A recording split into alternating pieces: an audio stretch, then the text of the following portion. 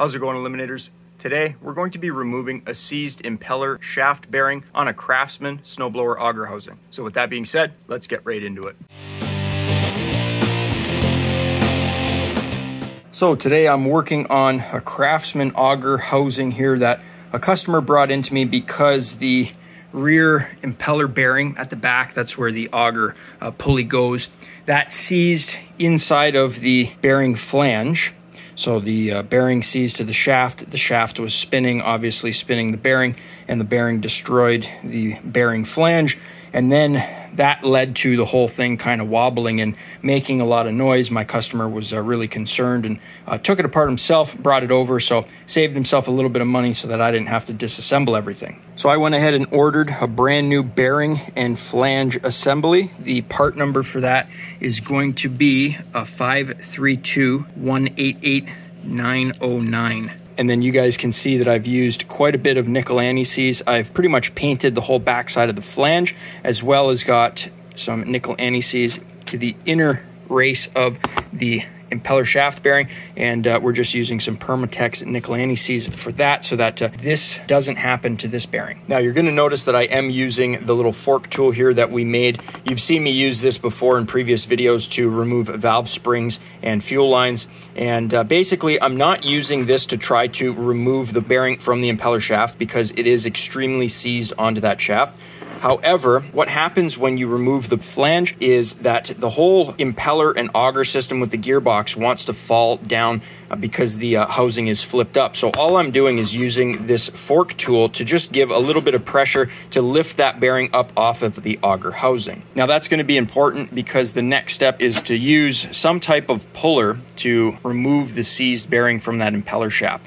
You're definitely going to need some type of puller, and this one here is your average flywheel puller. So you would hook this onto the end of whatever you're pulling, and then you would tighten that center threaded rod down, and it will pull up on the backside of whatever it is that is seized that you're trying to remove. The only thing is, using this style puller here, is you're going to notice that there's quite a bit of material that has to get underneath of that bearing. So you may not have enough room, even when using something like this, to pry up on that bearing and create a little bit more space. So there's actually going to be another tool that we're going to be using, and it's known as a split type puller that's going to be used in situations just like this. So what I have here is an 8 Mile Lake 14-piece heavy duty split puller, and I got this thing off of Amazon.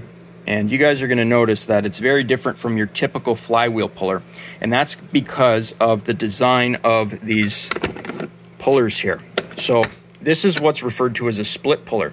It has two pieces on threaded rods that you're going to open up and drop onto a surface, and then you're going to close these two pieces underneath your object that you're pulling. And in today's case, that's going to be a bearing. Now you're going to get to see this split puller in action, but the split puller may not be enough to get a seized bearing off of a shaft. And usually you're going to have to apply some sort of heat. And if you don't, you could end up breaking the threads off of your puller in the actual split puller itself, like you see right here. So these are just cast, right? They're not the strongest. These aren't like forged, because again, this was something that I bought off of Amazon, so it's going to be like a Chinese brand. And breaking one of these tools is what can occur if you don't heat the object in which you are trying to remove. And that way the split puller won't have to work as hard, and there will be less stress on these upright pieces. So obviously the bolt and the pulley has been removed from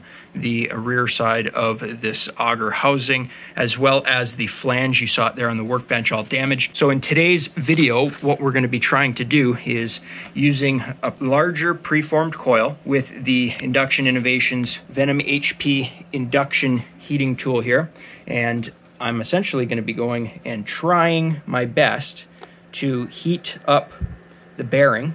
Now, it might start to heat up and cook some of the grease inside of that bearing, and I'm assuming it will also start to smoke, as you can see it there, but it should allow that heat to penetrate in All right, so I've opened the garage door just to get a little more ventilation because obviously that is a 2RS bearing, which means it's a rubber seal on both sides, and that thing is packed full of grease, which we're obviously burning off while heating up the metal on that bearing. Most of you have probably seen me use this tool in previous videos, and they do have these taper intersections. So I've went ahead and lifted the impeller shaft up so that I had just enough room to get it under there. And I had to use the larger one because there are going to be some threaded bolts that come out that are for holding the bearing flange into place.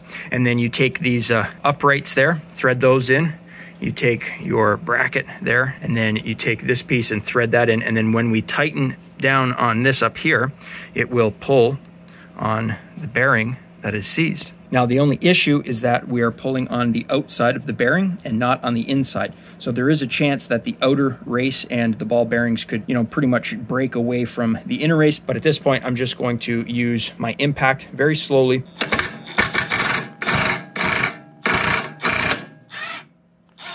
So with a little bit of help from the Venom HP, just to get that bearing to expand a little bit, and also a little help from the split bearing puller, which may have worked on its own without the use of any heat, but sometimes you just have to use heat. Again, you can use a torch, but I wanted to show the Venom HP in use, and again, that bearing is going to slide right off now. So at this point, the new bearing will not go on to the shaft. Now that's going to be common because, again, when the bearing seizes to the shaft, there may be some damage, and then what's going to happen is when we use the split puller to pull the bearing that was seized on that shaft off, there could be some burrs and whatnot. So I'm going with just like a medium file to clean off any of the burrs, and then I'm using some emery paper here, which is some fine sandpaper with just like some WD-40 used as lubricant.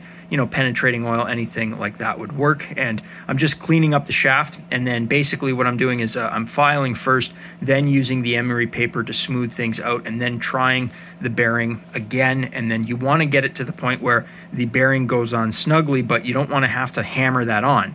So if it goes on too easy, that means the shaft diameter is too small for that bearing, and the shaft, while it will still be supported positionally, the shaft will spin inside of the inner race of that bearing. You want the bearing's inner race to come in a snug, tight contact, maybe like a 1/1000th of an inch tolerance, so that you have to press it on. So the point of using a file and then emery paper and then checking the bearing is going to be that you're not going to take away more material than you absolutely need. As I said, you want a nice firm fit, but you want to be able to slide it on. You don't want to have to hammer the bearing onto the shaft.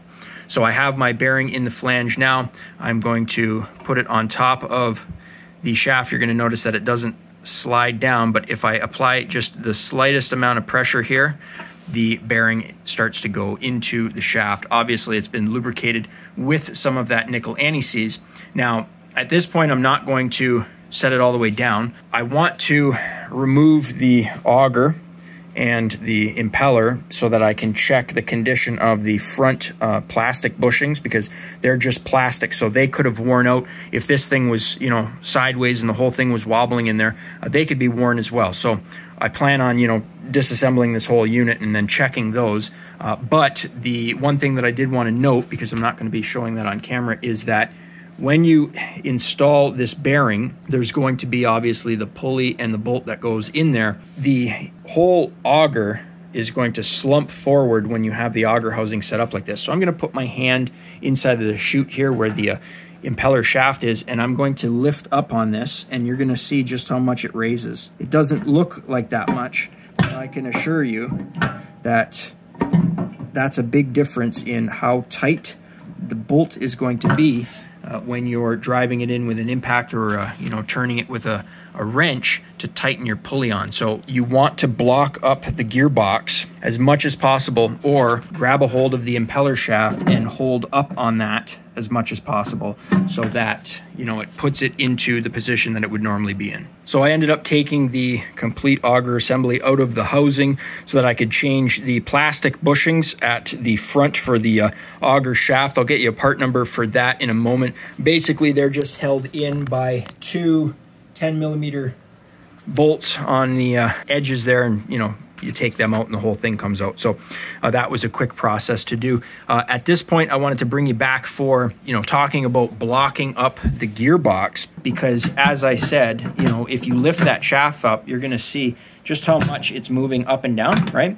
So ideally what you want to do is get your bearing flange tightened down first, then block up the gearbox, and then go ahead and put your pulley on with your bolt. Because I just want to show you briefly, if we try to put the pulley onto the shaft now without any upwards pressure on that gearbox, so the gearbox is not blocked and no one is lifting up on the impeller shaft, you're going to notice this large gap. And if you aren't familiar with this, you're just going to put your bolt and your washer in here, and you're going to start tightening your bolt down, and you're going to snap your bolt long before the shaft pulls up to the point where the shaft is almost near flush with the pulley. And then you'll notice here that I've used some blue thread locker with some new stainless steel nuts. You'll also notice that I'm not using any washers, and that's because the manual doesn't actually call for washers here. And when this was disassembled, there were no washers underneath the original nuts. In fact, there was only one nut, and the issue that my customer had was when the bearing seized to the shaft and started to damage and wear out the bearing flange, one of the nuts backed off, which then caused the whole thing to start rattling even more, which then backed off the other nut. So at this point, 2 new nuts, blue thread locker, and that'll take care of that. Once again, a little bit of blue thread locker on the shaft bolt for the pulley there, with the gearbox just blocked on the bottom. And now we can go ahead and spin this, make sure that it spins freely. Obviously there's no binding. But before wrapping this up, there were 2 things that I wanted to mention. The first being I did replace the plastic bushings for the auger there. So when I originally installed them, I just snugged these up by hand. Basically, that just allows me to position everything.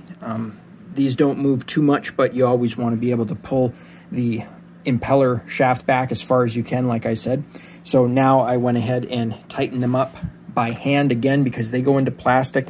They are coarse threads, so you don't want to strip or break the plastic bushings. And just to note, the part number for the plastic auger shaft bushings is going to be a 532-420-478, and that's going to be the auger shaft bearing. Even though they're plastic bushings, they call it a bearing. And this is ready to go back to my customer. Well, that's going to be it for today's video. If you guys enjoyed it, think about leaving me a thumbs up. It really helps me out. You can click here to subscribe, and click over here to watch one of my previous videos. I upload every single week, so be sure to stop on by next week. Check channel out for new content, and as always, guys, thanks for watching.